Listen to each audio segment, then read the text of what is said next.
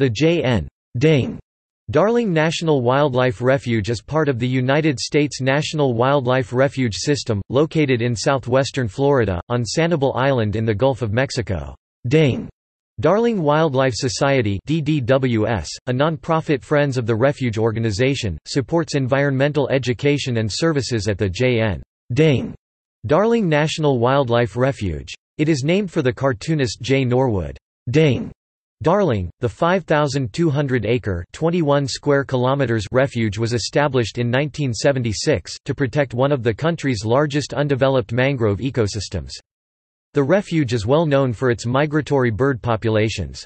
Hurricane Charley struck the refuge on August 13, 2004, causing major changes to the topography and ecology. The J.N.